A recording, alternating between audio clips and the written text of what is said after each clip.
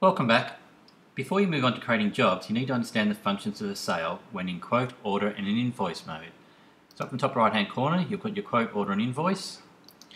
Firstly, we have items such as line items where they might be giftware, prints, etc. They can be entered as a straight invoice. However, if you wish to enter a framing job, it needs to be entered as a quote.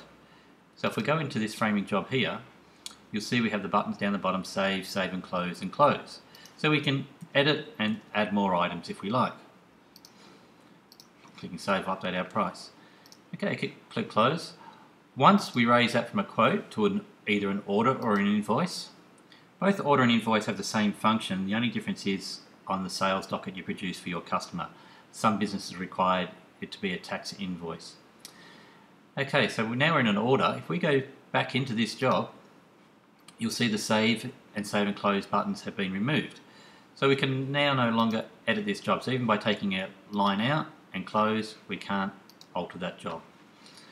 If you do need to edit that job again, you simply change it back to a quote, and then you can go back in and edit that job.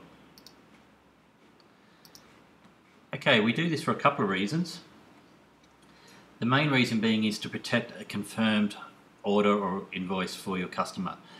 So as we update all the prices from the suppliers, if you had left it in there as a quote and a week later you hit the save button again and there'd been a price increase from the suppliers, it would automatically calculate on the new prices from the supplier. Therefore, it would be a difference between the price you quoted your customer and price today.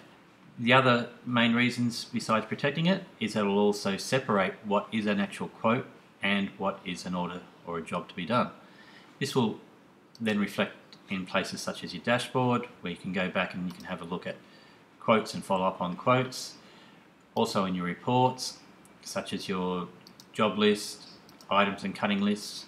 So all these will be updated so you can just print off the orders. And also probably the next main one is your purchase orders. So in here you can see at the moment we've got nothing in there. If we go back to that sale and we raise it to an order or an invoice, it would have the same effect. Now we go to our purchase orders. You see we've got 2 items for Anton. So now our supply has been updated with new items from new jobs.